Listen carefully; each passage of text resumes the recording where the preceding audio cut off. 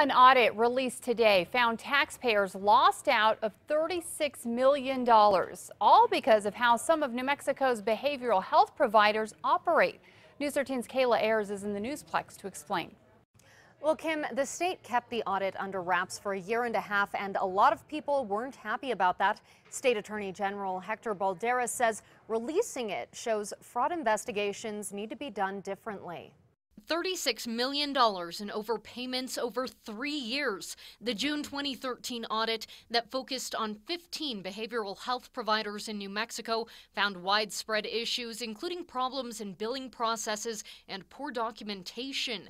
The audit sparked allegations state Medicaid funding was mishandled, prompting Governor Martinez's administration to freeze Medicaid payments while the AG's office investigates. I believe citizens may have suffered by lack of services. This process into the behavioral health investigation has taken too long. Attorney General Hector Balderas says investigations into 3 out of the 15 providers have wrapped up.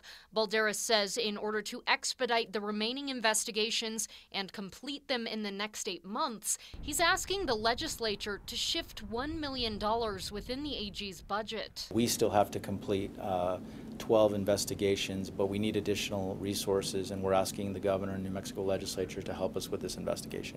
Balderas says the investigation into these 15 providers is just the tip of the iceberg. My review found that our Medicaid fraud unit has nearly 350 active cases. Balderas says he wants to change the way Medicaid fraud allegations are investigated by creating a task force on the issue and increasing transparency.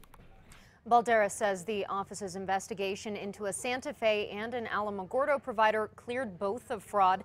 He said the results of the 3rd investigation that's wrapped up will be released soon.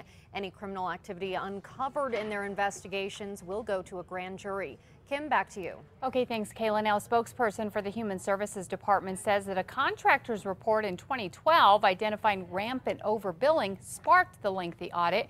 You can read the full audit on KRQE.com. 2 Santa Fe police